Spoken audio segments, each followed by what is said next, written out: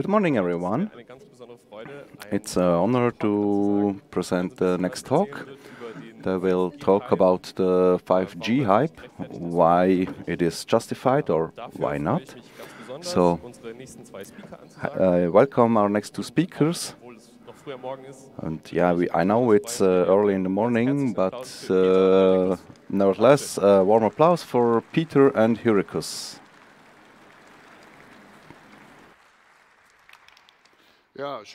Good morning. We are Hyricus and Peter, and we will tell you something about 5G. It's everybody's talking about it. We need it absolutely, etc. But when using the 5G, this term, it's like talking about wood instead of talking about trees. And we want to speak about what is possible with 5G, and the 5G we are talking about today will be about the following.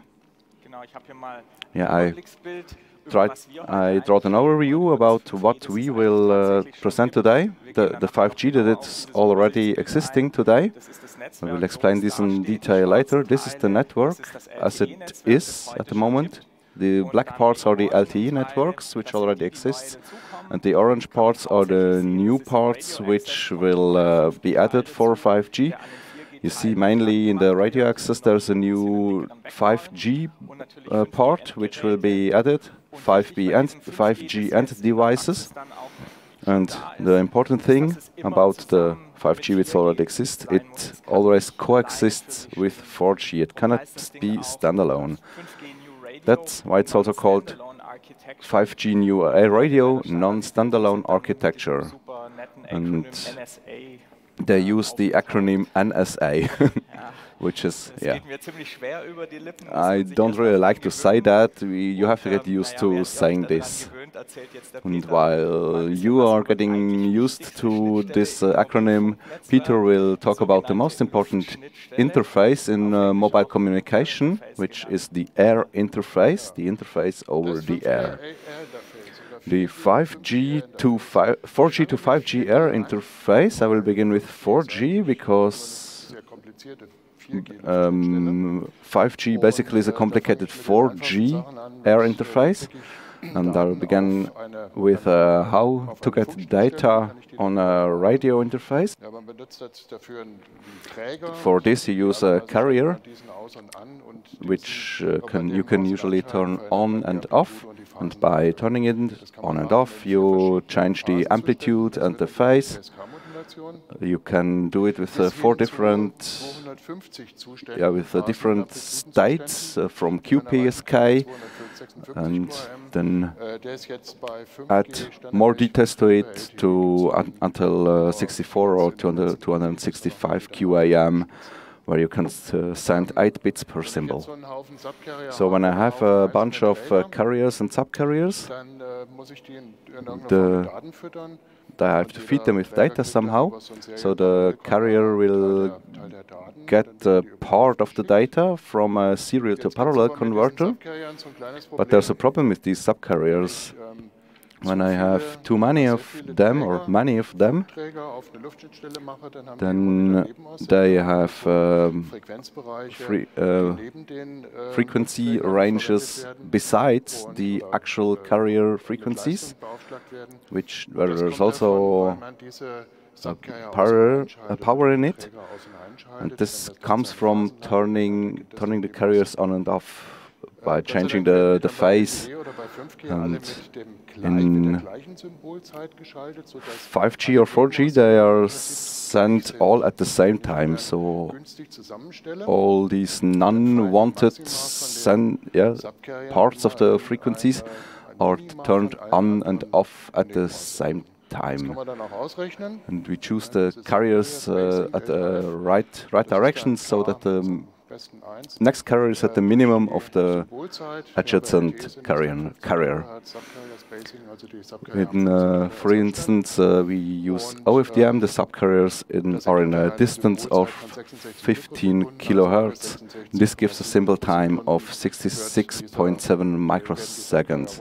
So all 66.7 microseconds, these subcarriers are turned off, and then they come again with new information. That's basically the same with 5G. But we can also have other subcarrier frequency bands. Okay, and then there's the symbol time.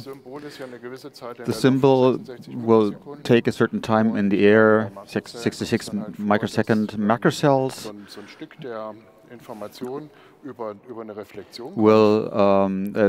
A part of the signal will come via reception and a part via direct reception.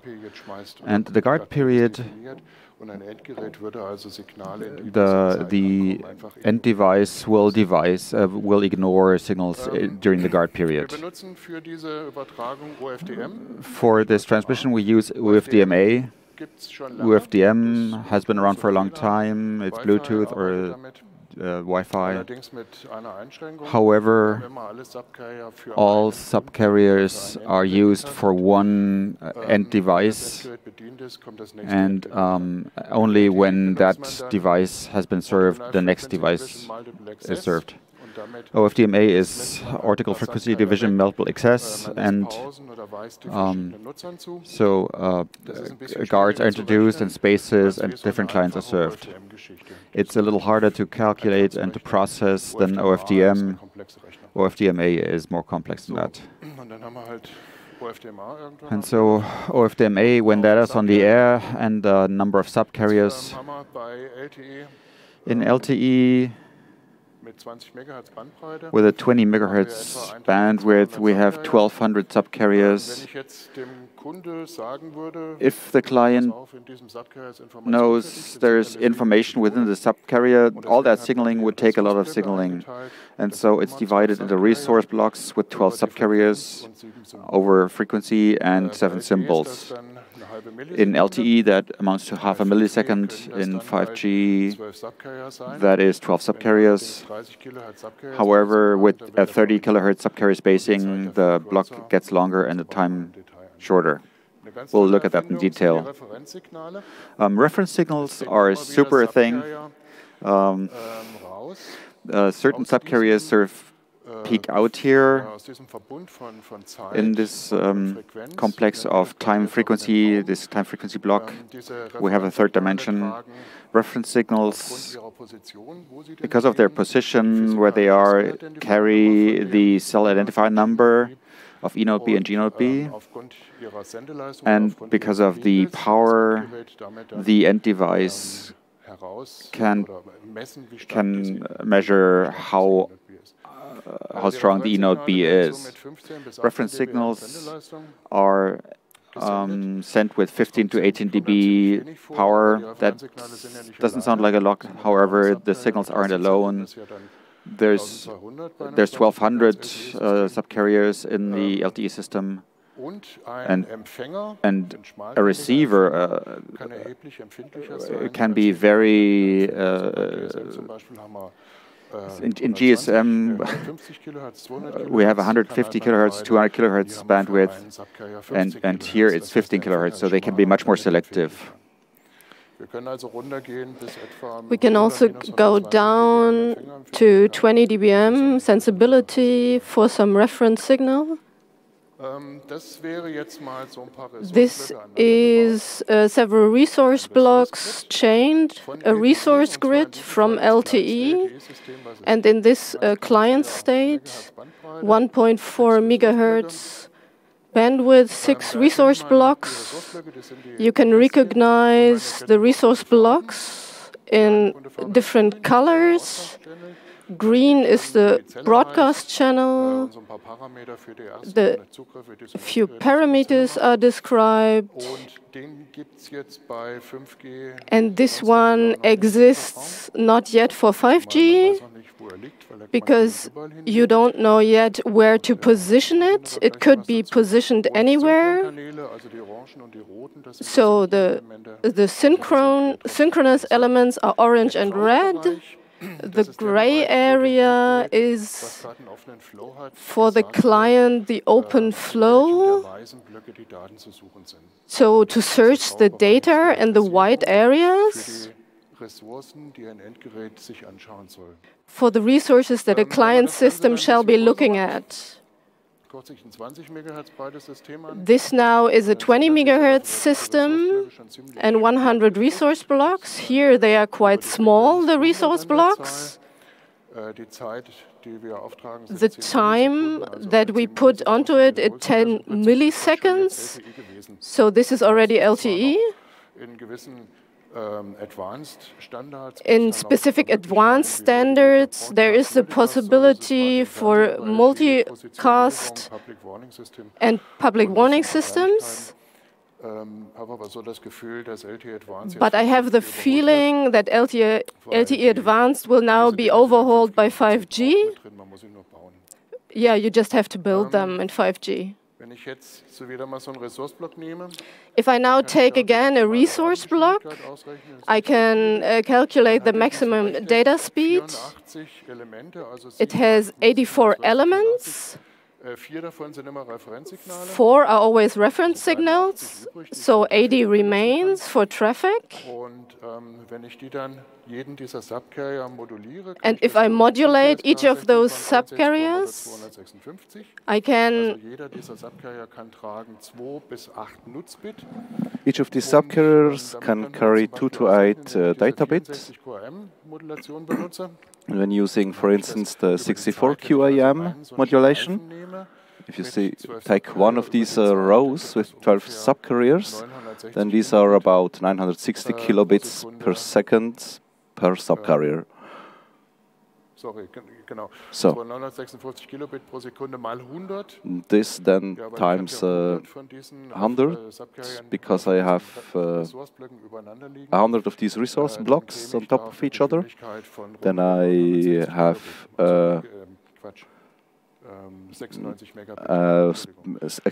expected speed of about 96 megabits.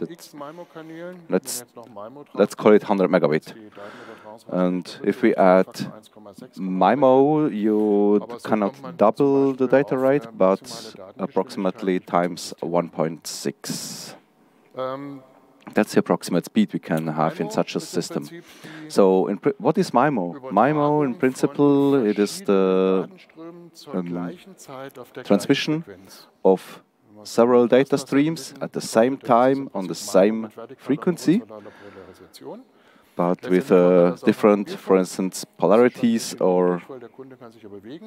And, yeah, that's quite challenging because the end device can move. So about each millisecond, the channel is remeasured, and then it's checked if you can do MIMO or not, or which kind of MIMO.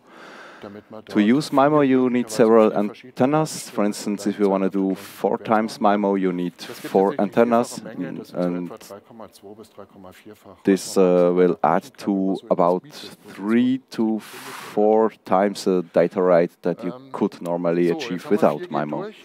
So now we did 4G, we have all basics to explain you 5G, because we will do something with the resource blocks and subcarrier spaces. What's the problem? We only have 20 megahertz carrier bandwidth. We could aggregate several frequency bands, but the maximum is 20 megahertz. We only have potato cell, I call them like that.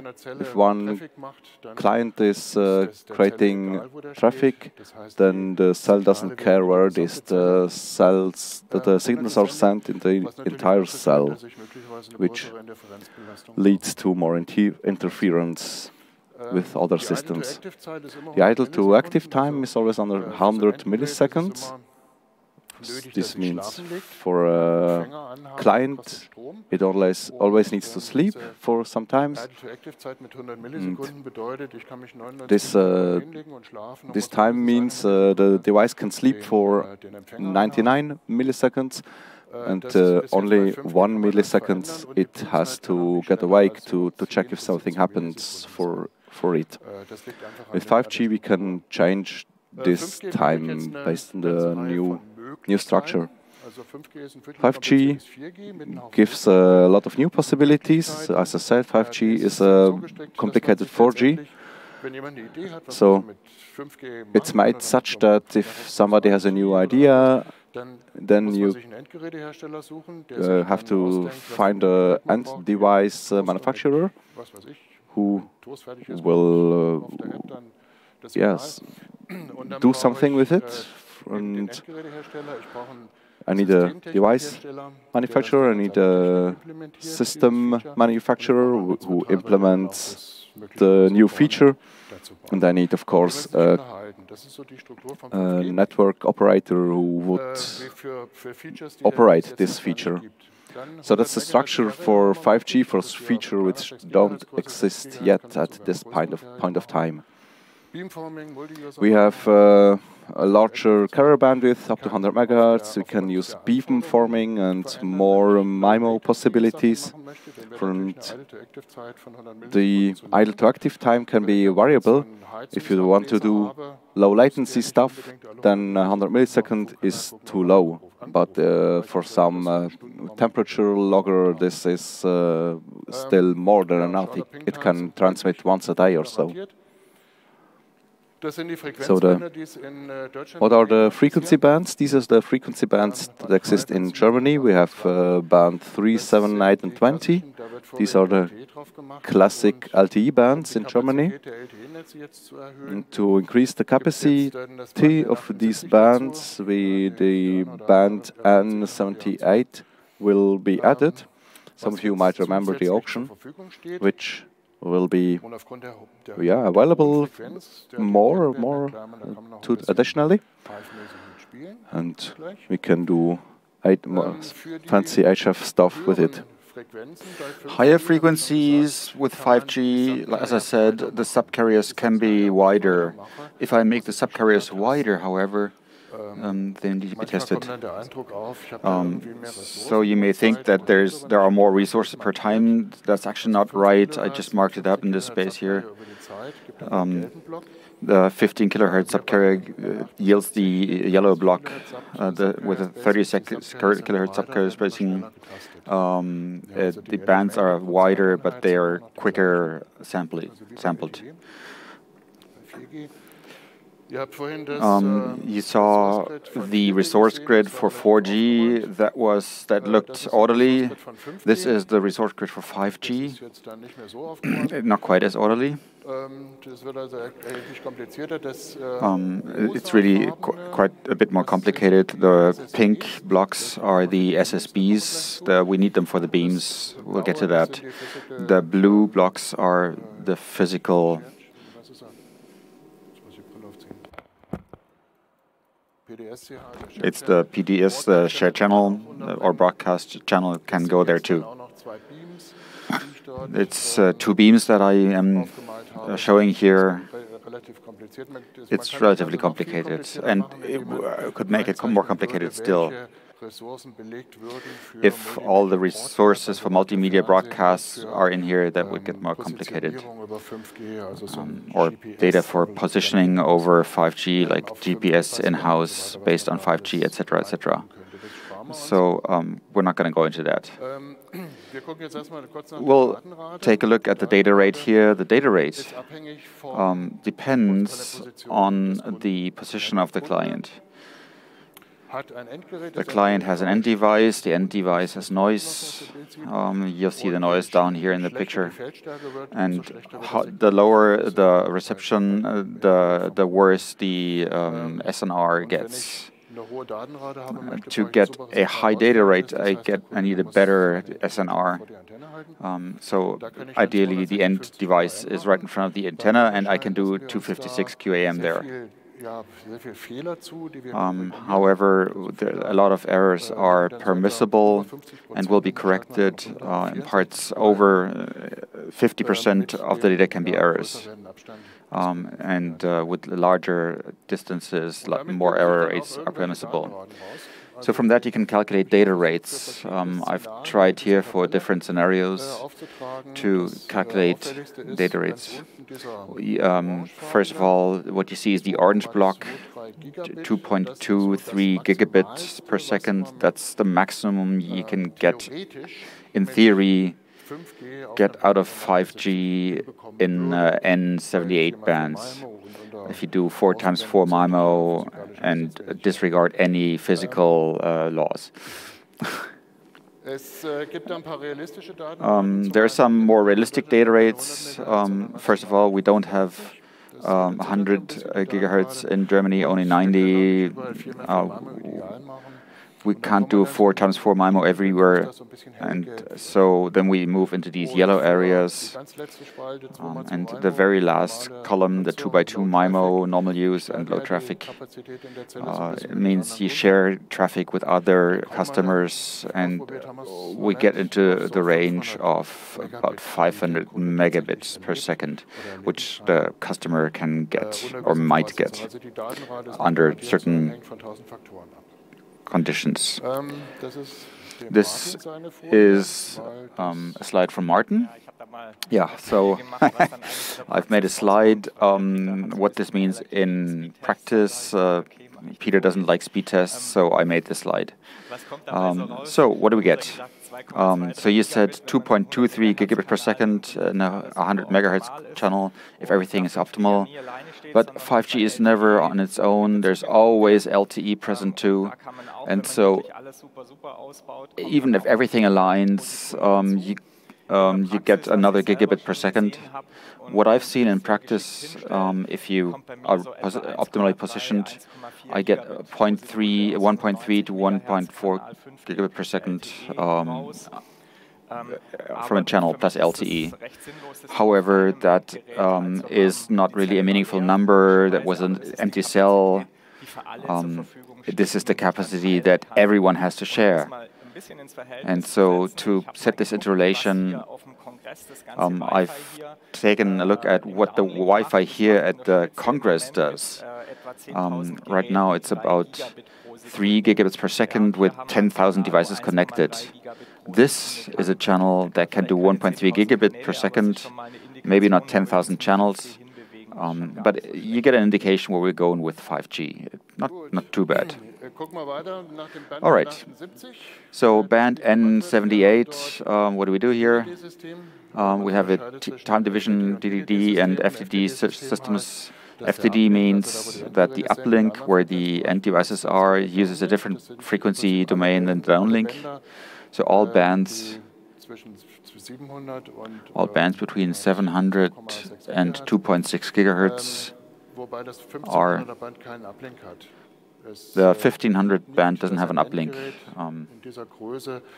An end device at this size can't send at 15 gigahertz because it'll compete with the GPS.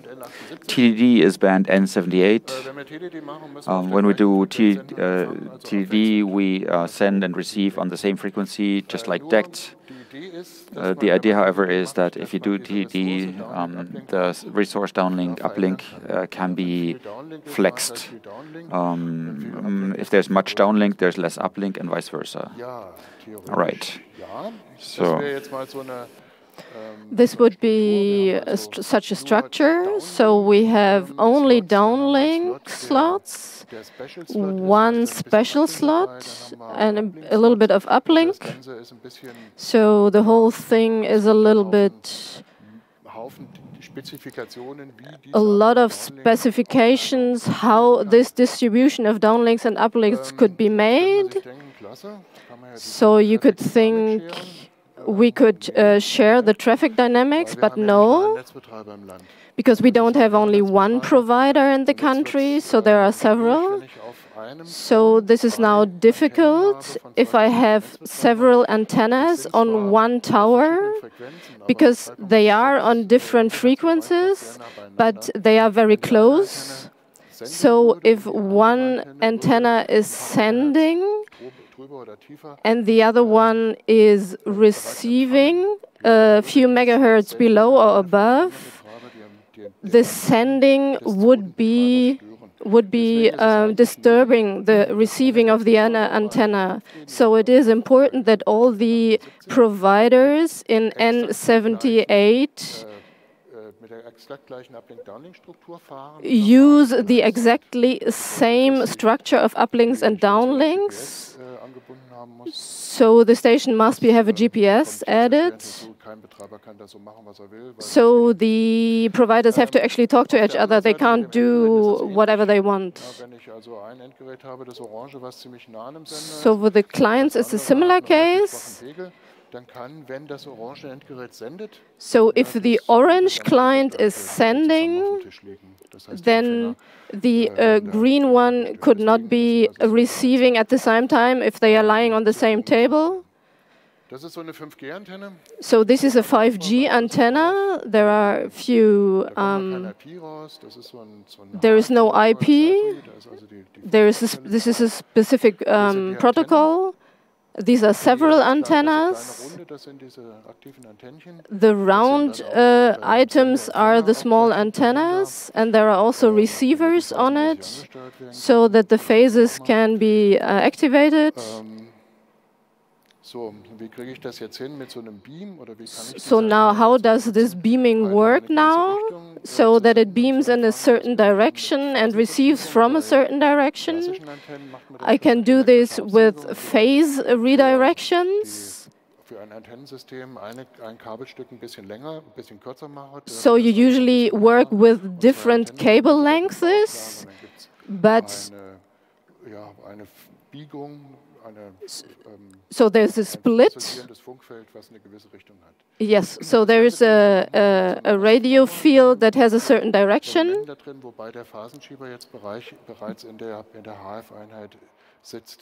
But the Phasen redirector already sits within the element here. So here you can see the beams. This is a synchronization signal block, SSB. This is in this N78 band in the middle. It contains a few elements. So I will take several SSB blocks for a beam that variate in the phases. So it's like a light tower that beams in through the area with different SSB blocks. And the beams have different strengths. So after 2 milliseconds, 8 beams have been sent. And the client can actually receive those and initiate a connection. And this is now the connection establishment in the air. So the GNOB says, I take a traffic beam that lights into this direction, and I offer you a few more traffic beams, so you, the client, in this same phase area, and you tell me which of those traffic beams you can best receive. So the client is actually reporting back to the antenna which of the beams is the best for the client. So we are in the same cell. So the senders and receivers just change their phases. So you can do actually 2x2 or 4x4 MIMO with this setup. And you just use different channels. So it's quite orderly in this cell with these different beams. So the traffic is only there where actually is a target. there is no further interference in the field. So I can directly provide good quality to customers. So there are further MIMO antenna with a cable. So you have to measure the phases, and you have to correct it. So the phase coupler makes a back coupling to measure the phases of the different cables. And with 5G, there is then a single user MIMO possible. So one user gets data from different antenna areas. With one channel is used for one client, the other channel is used for a second client. And this works in the uplink and in the downlink. So with how can you measure 5G antennas?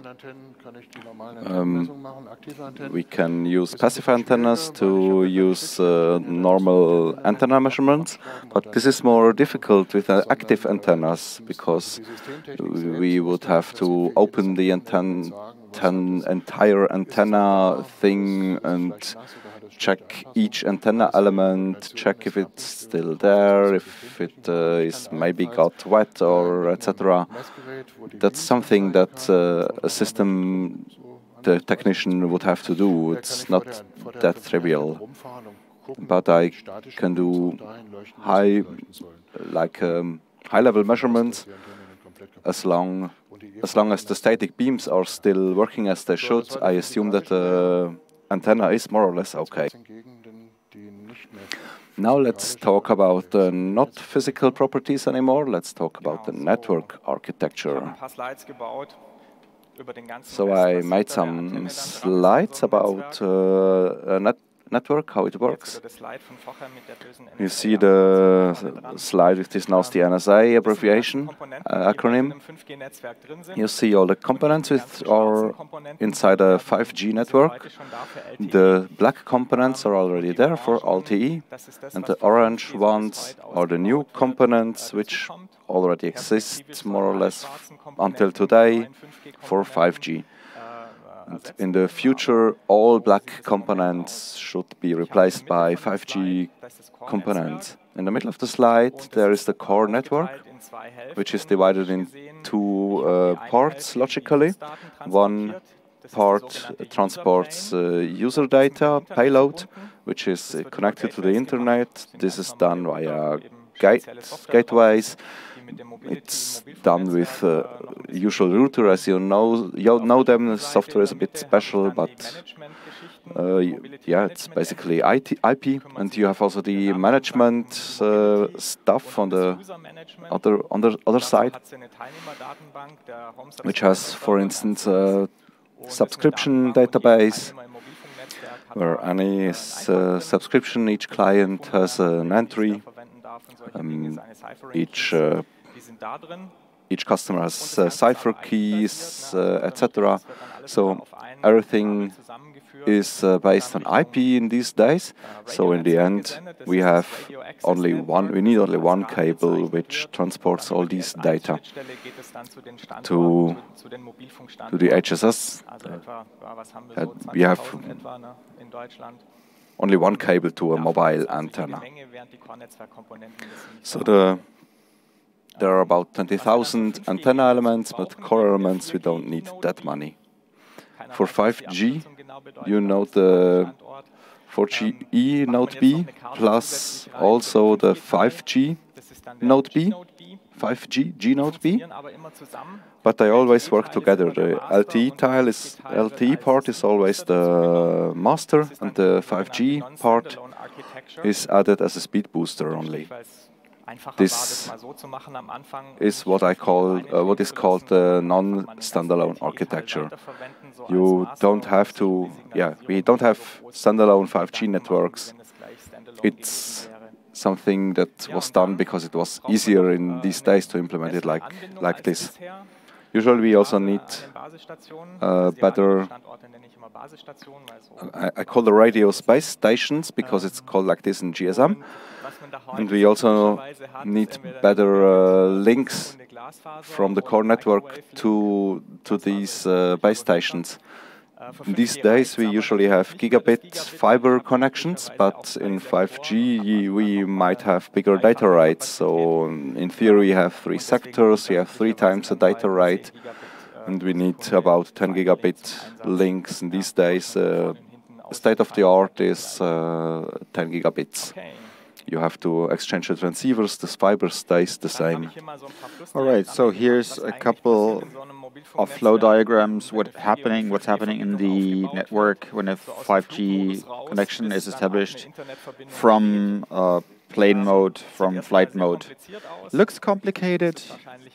Might be, well, actually, but all of this happens with under 100 milliseconds. On the left-hand side, there's the user equipment, which is the end device, the smartphone, whatever. Node B is the 4G base station. The MME is the mobility management entity in the core network. The HSS database and the gateways on the right-hand side, which transport payload. So, exiting the flight mode, even with the 5G end device, we do the 4G part of the procedure.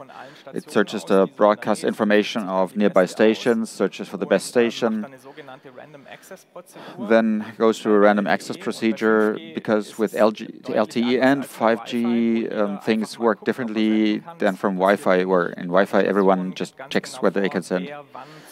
Here it's very clear who can send and who may receive at any one time. End devices cannot just send and receive at random. There is a access procedure. The end device says, hey, I need a channel to tell you where I am and who I am. That's the RRC connection setup procedure. An attached request is sent. This contains, all right, I'm end device with number so-and-so. I'd like to have internet access. The 4G base station passes this to the MME, which looks up a record in the database, then starts the authentication and ciphering procedure. So first authenticates the device, whether it actually is the device it claims to be, and then ciphering is switched on such that at least trivial eavesdropping attempts aren't possible. While all this is happening, the location of the end device is being passed to and written into the database, or at least a rough area, because if later on, to save battery life, I take away the channel, the network still needs to remember where I am, so the rough location is now put in the database. Now, while this is happening, on the left-hand side, the capabilities are exchanged, the end device capabilities, depending on the age of the end device. It might be capable of less or more. This information isn't just kept in the base station in Node B, but also in the MME. Depending on how many carriers can be bundled, what modulation schemes are possible, the highest data rate varies. The bottom part, the MME acquires an IP address from the PDN gateway. The PDN gateway accesses the internet. Usually you get a private IPv4 address. With NAT, of course, isn't so great, but in the mobile network, that's not too bad, because at least you keep the script kiddies out that will drain your battery. And finally, the MME will send back the initial context setup a request containing the IP address, which is then passed on to the end device, and a so-called default bearer is initiated. Seen from the smartphone, it looks like a logical network interface. So an Android ifconfig might show you how a new IP interface has just been put into existence. There can be several of these on an end device. For the default bearer, there's a default bearer specifically for the telephone stuff. That's a different interface from the IP. And finally, the payload can flow. Also, a measurement config is sent so that when the signal power drops, the network can decide and do a handover.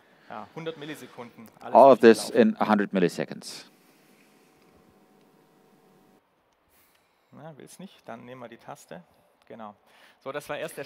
So this was the 4G part only. Now we get to 5G. So when the 4G base station notices this is actually a 5G device and I have a 5G cell, it takes the 5G G-node B in addition. So then measurements are done on the 5G frequencies. The end device does that. That goes back to the 5G G-node B, and it'll take the IP data stream over and tell the 4G E-node B that a switch can be done, a switchover can be done. And then you will get your data by both the 4G and the 5G node Bs. And that's why the bottom blue arrow is wider than the upper one. The simultaneous reception of 4G and 5G is called simultaneous bearer because my packets come from both node Bs. The 5G G node B simply splits the packets. Most of it transmits itself, and the rest goes via the X2 interface to the 4G card, which uses the LTE to transmit, and the end device will then recombine the packets in the end device. In uplink, we are not doing this as a practical matter. Everything is being transmitted in LTE, so end device to network. Is doing everything with LTE, or one could do 5G as well. However, advantage of LTE is it's a lower frequency, and so the reach is higher, it reaches better. However, you need to then share the channel with others. If you do everything in 5G, you might have the channel for yourself because there's not so many end devices, but however, the reach is not as good. And so if you are too far from the base station, the network will reconfigure and use LTE for the uplink, and you can do both. It depends. With the uplink, that using only 4G or 5G, that's actually only half true, because there's acknowledgements on lower layers for the data packets that I get. Downlink data packets send uplink acknowledgements. For this to happen quickly, without data loss, and you have to do this for both 4G and 5G because you got the data via split bearer. So your payload might go just to 4G, but however, acknowledgements have to go via both networks. And the problem is you only have one budget for transmission power, and now you have two transmitters, and so each transmitter only gets half of the available power. That will limit your reach.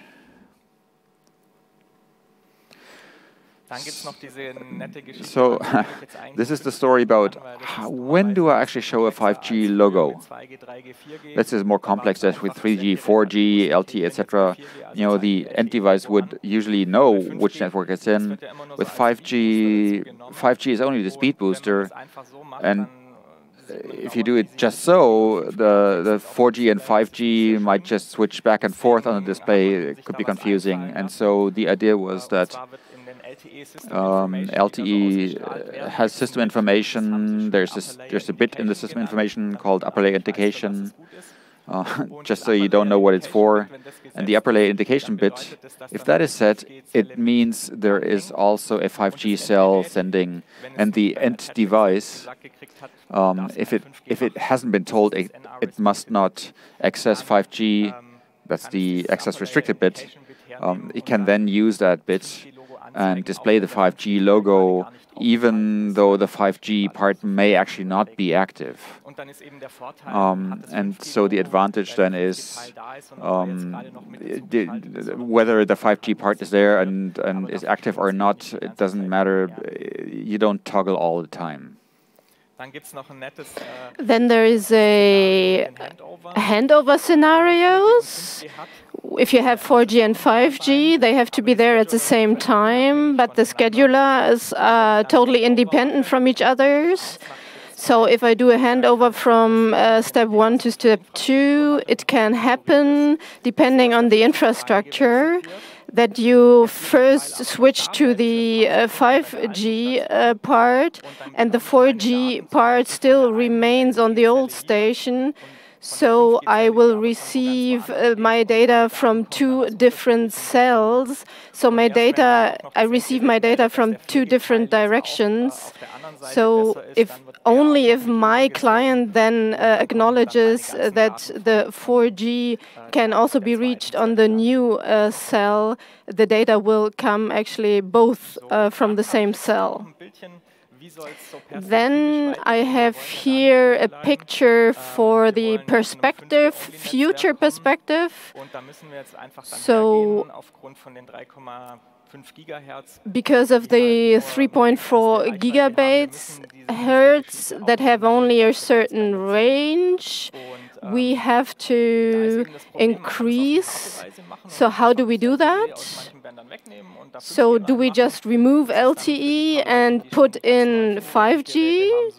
So this is good for the guys with new 5G devices, but the ones with old devices have a problem then. So another possibility to solve this, how the Swisscom is doing it, is called dynamic spectrum sharing. So the idea is to configure 5G in the same way as 4G, to have 5G and 4G in the same channel. I will then need 2 control channels. So the yellow one for 4G and the blue one for 5G. So the clients can then be assigned in the different control channels. So depending on the number of end devices for 5G and 4G, I can split my channel. The disadvantage is that I now need 2 control channels, which costs bandwidth, which costs 10 to 15% capacity. So this is a real disadvantage, only to have 5G and 4G at the same time.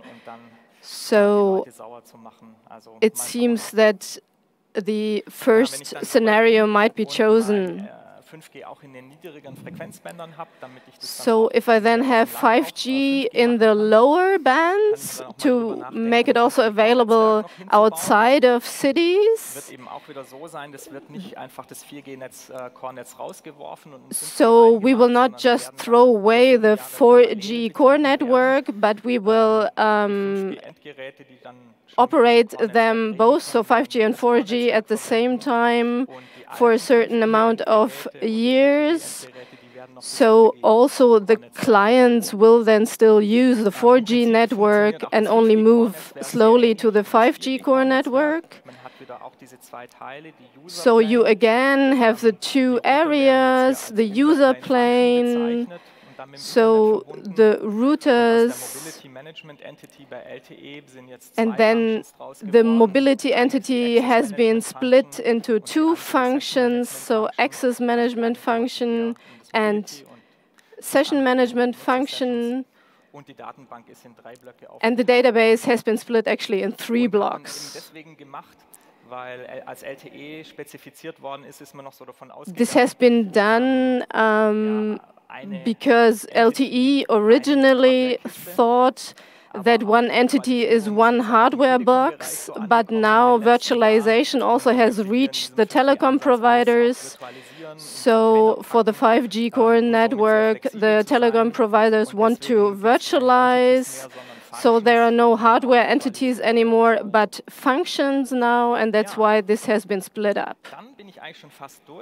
So now we are nearly at the end. I have a nice slide here. The good thing for 4G, 5G, all the specifications are public. You don't have to subscribe to anything. You can just access them and download the specifications from there. We have put on all the slides, we have put references from the specifications, so you can easily find those references in the publicly available specifications. So now we are finished. Thanks very much for listening.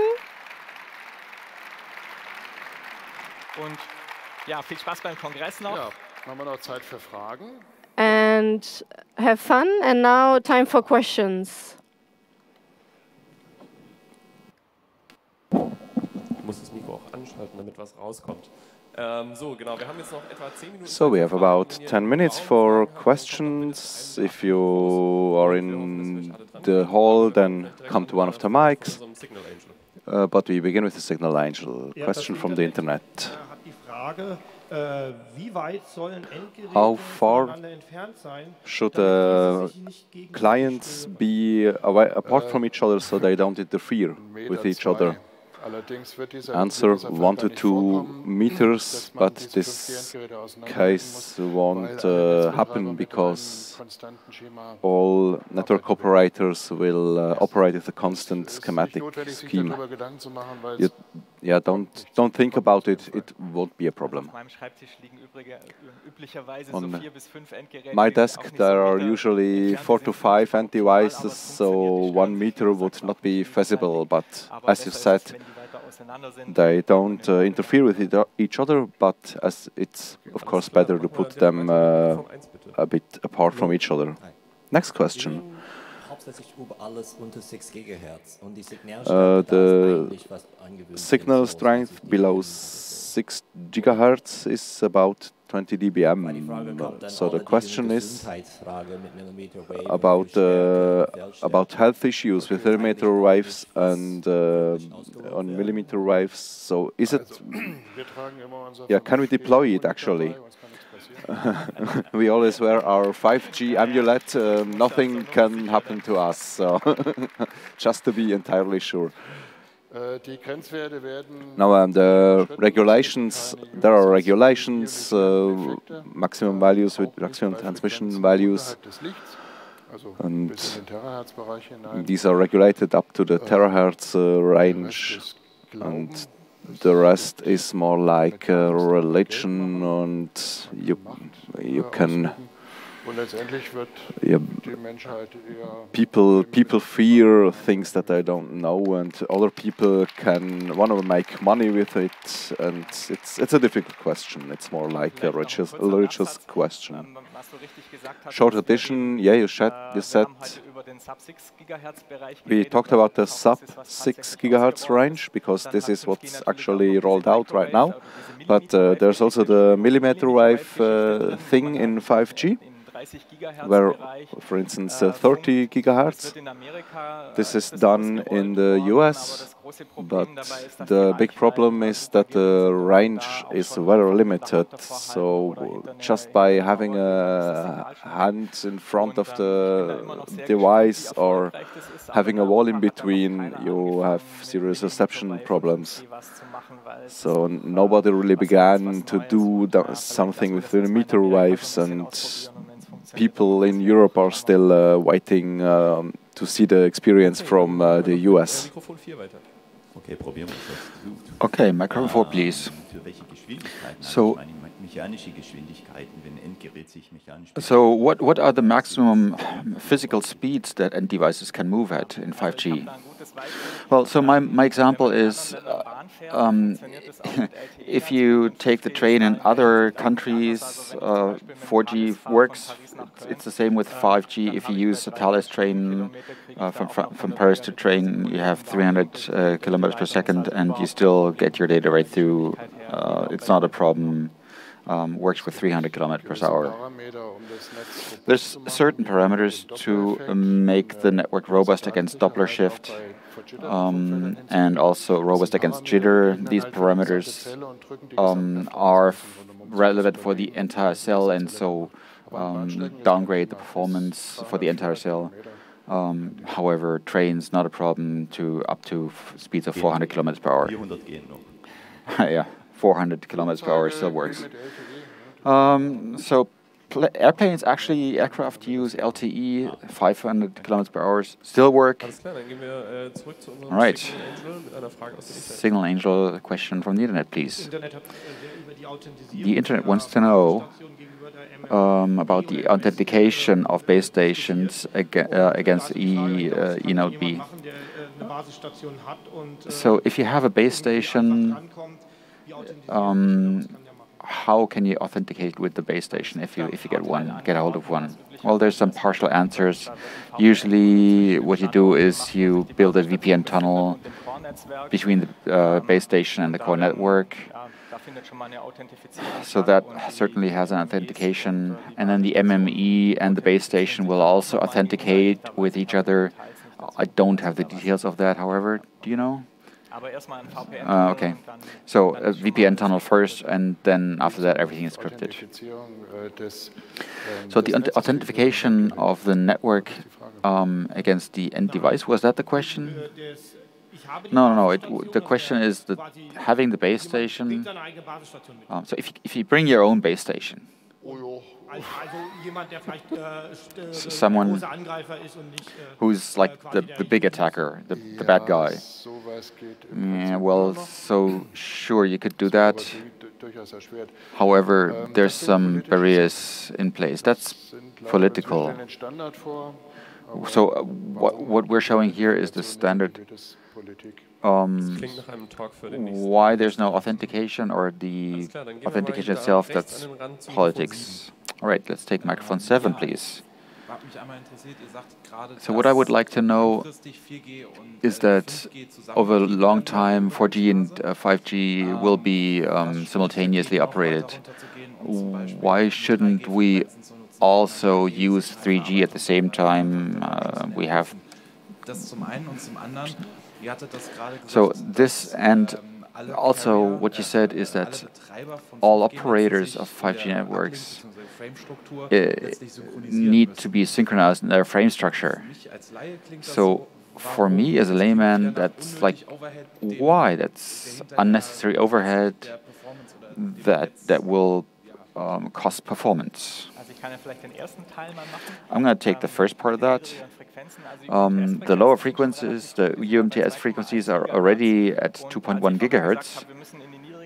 So when I said the lower frequencies, that of course means the UMTS frequencies too. However, even UMTS frequencies have limited reach.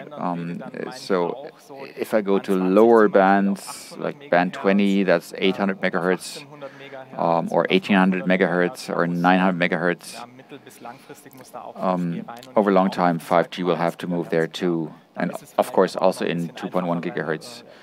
It might just be easier in 2.1 gigahertz because 3G not so many people are using. So the second question, why do they need to be synchronized? Well, it's simply a technical requirement. Frequencies in the 3.6 gigahertz space are very closely spaced, and that's just technology.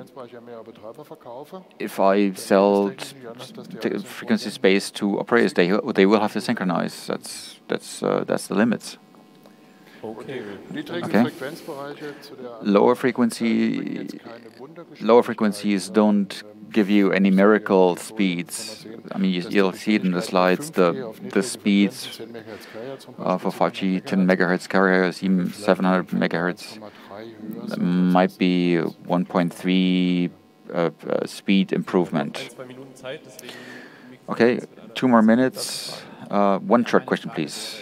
My question is, how do private 5G networks work? Do they also use a mixture of 5G and 4G, or is it just 5G?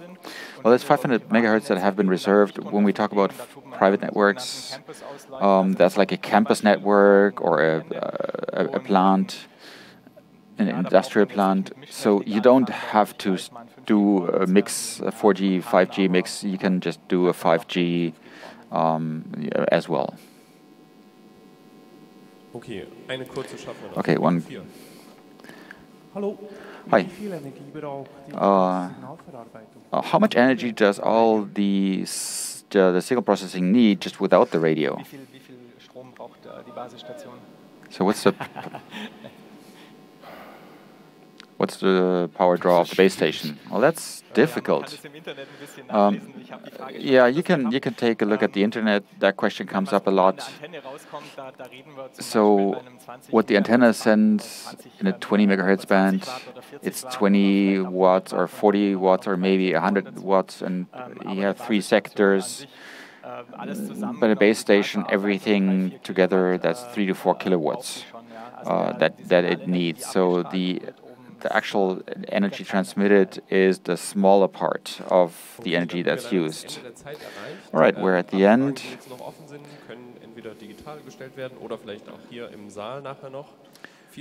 Send in your questions online. Thank you. Thanks for listening for the English translation from...